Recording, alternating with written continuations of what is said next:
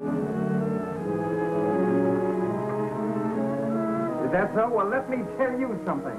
I'm going to give this story to the newspapers. I'll blast your precious reputation to shreds. That's what I'll do. Your thousands of fans will know what you really are.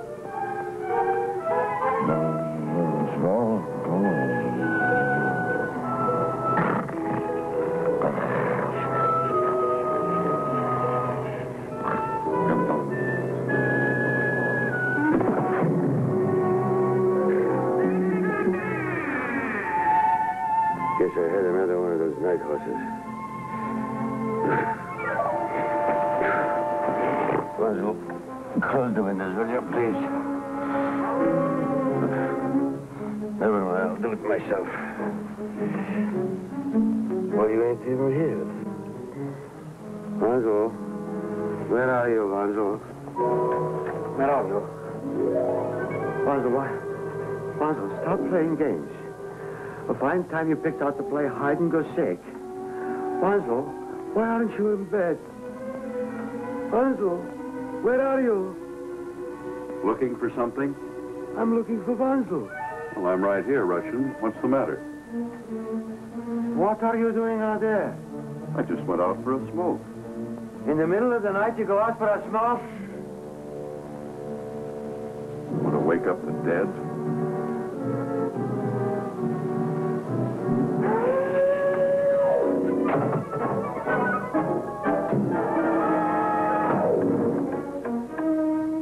This is a vacation. I'm having a nervous breakup.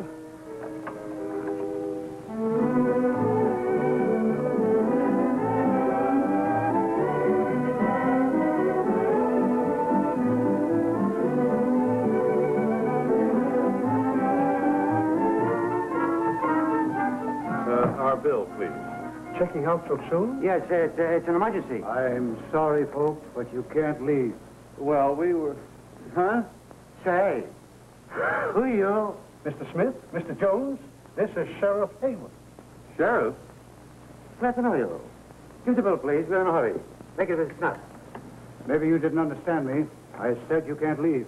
Well, now, just a minute. Why can't we leave? Now, see here, Sheriff Haypile. The name is Hayworth, and I said you can't leave. Nobody can leave because there's a dead body been found in room 32. Well, what do you want us to do? Act as pallbearers? Why should we? We don't even know this body that died. No. He didn't die, he was murdered. But you see, there's a murder running loose in this place, and he ain't getting away if I can help it.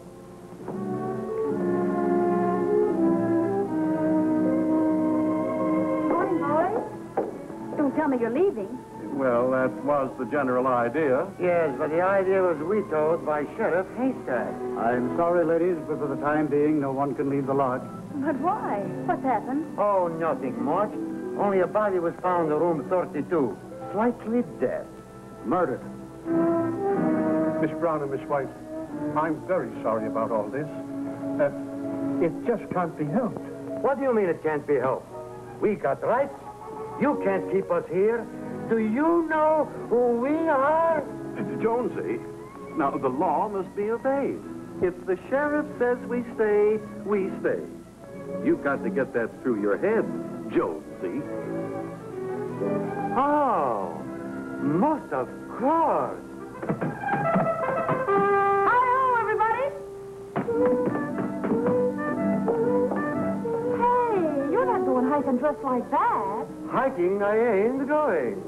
Oh, taking a powder, eh? Boy, you little... Leave me alone. Leave me alone. Listen, don't blame Jonesy.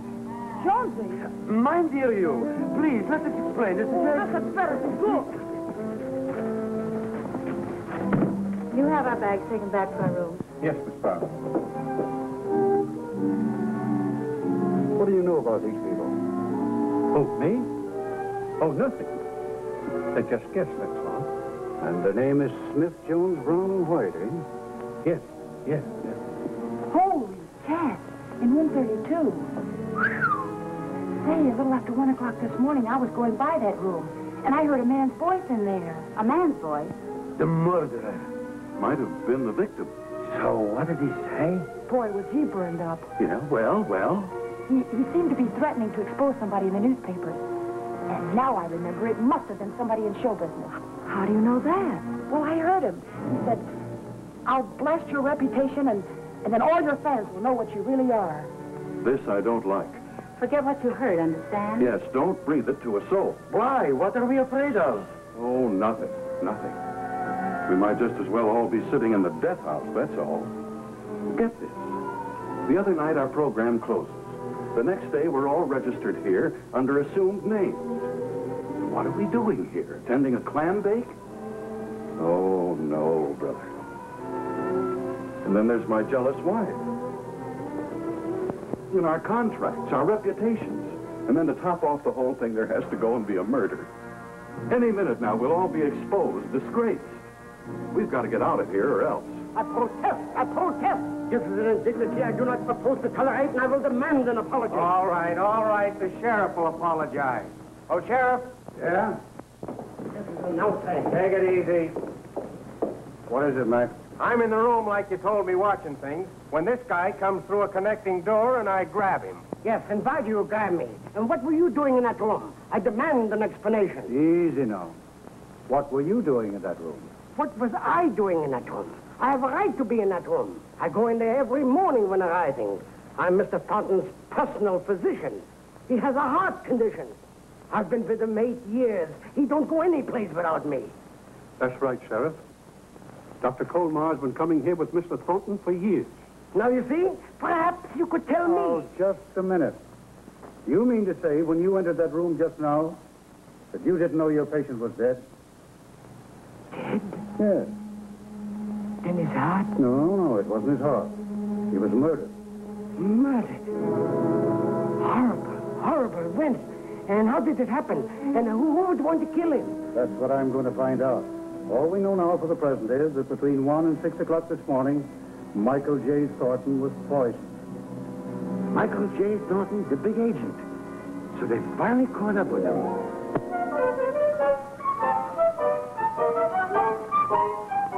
A glass of water, please.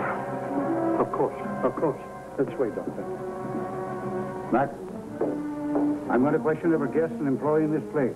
So round them all up and have them right here ready in this lobby. Okay, Sheriff. All right, folks. Just don't wander off too far.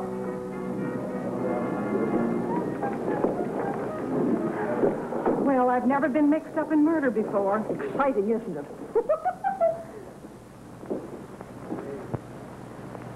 Right now, we'll be welcome here, a little dialogue. Russian, you talk too much. So what did I say? What did you say? It's what we all say from now on that's important. If we're not careful, we're going to wind up behind the biggest 8-ball you ever saw. Harry's not fooling. This is serious. You mean we're mixed up in this? Up to our necks. Well, what'll we do? I wouldn't say anything about ever having been here with Thornton if I were you. Have a cigarette, anybody? Now listen, kids. The important thing for us is to just remain cool. Remain cool and stick together. Gee, you make it sound pretty awful. Heavens, the way you talk, you'd think one of us might have done it. Is that so fantastic? The person who was in Thornton's room early this morning when Ella May heard him threatening to expose somebody in the newspapers is in show business. Now, is there anyone else here in show business besides us? Harry's right. I'll say he is. Here's another thing. All of us here knew Thornton.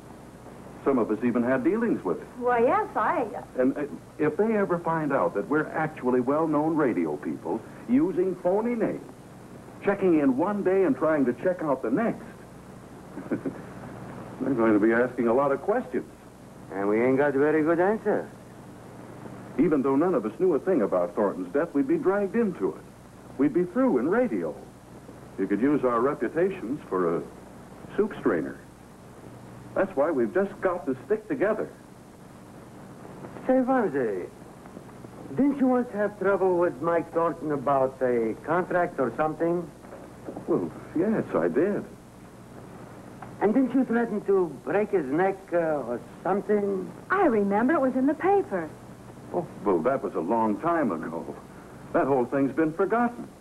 Me? Well, I wouldn't hurt a fly. I just went out for a smoke. In the middle of the night, you go out for a smoke?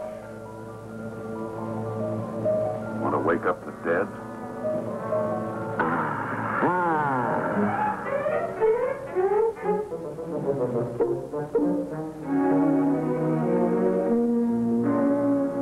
Russian. What are you looking at me that way for? Who's looking? All right.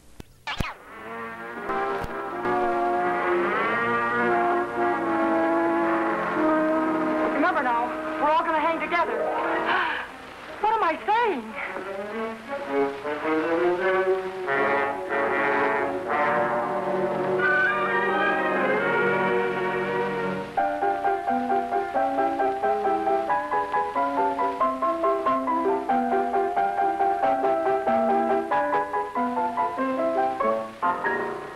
What did you expect, a Hungarian raspberry?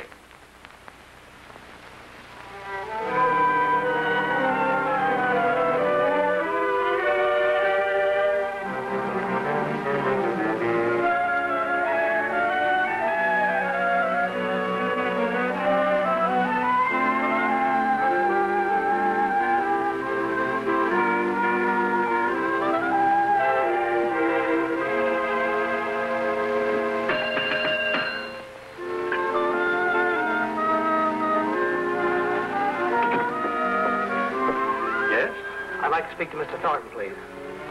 Who? I said I'd like to speak to Mr. Michael J. Thornton. Silly boy. Just a moment, please.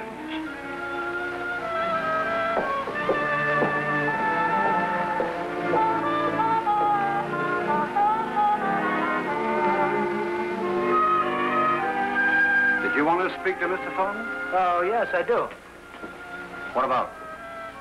Well, it's a personal matter. Who are you? Sure, if he will. Okay, you got my vote. Now, I still want to speak to Mr. Thornton. Now, listen, son. Think you'd better tell me about what? Well, wait a minute. I'm a newspaper man. I came all the way up here from Los Angeles to get a story. Now, are you satisfied? A reporter, eh? What kind of a story are you supposed to get? Look, Hawkshaw, how do I know? Thornton phoned me last night and told me to be up here today if I wanted a hot story. And you came all the way from Los Angeles to get a story just on a phone call. That's right. You see, Thornton happens to be the kind of a guy that dishes out hot stories. I know that. What time did he phone you? Well, after 1 this morning. Hey, why the third degree? Is Thornton in a jam? Kind of. He's dead. Dead? Yes, he was murdered shortly after he talked to you on the phone. Oh, brother, this is a story. Just a minute, son. There ain't going to be no story till I find out who killed Thornton. What do you mean? Thornton's been bumped off. That's story enough for me. Yes, maybe so. Hey, wait a minute. You're interfering with the press. That's too bad. Okay. Well, anyway, I'd better call my editor. Tell him where I am. He'd be worried about me. Yeah, I'm sorry. Okay, Constable, if that's the way you feel about it. Hope you realize you're taking the wrong attitude. Well, it's been nice meeting you, Inspector. Hey. I'd like to have you stick around for a while. Oh, you're gonna hold me here, huh? Anybody can come in. Nobody goes out. Oh, is it okay with you if I breathe? I'll tell you when you can leave. But don't try it before then, because I have some sharpshooting deputies outside. You just make yourself comfortable. This way, fellas. Hi, Sheriff. All right, boys, upstairs on the second floor, room 32. I'll send McNeil up to give you a hand. Okay. Oh, Mac.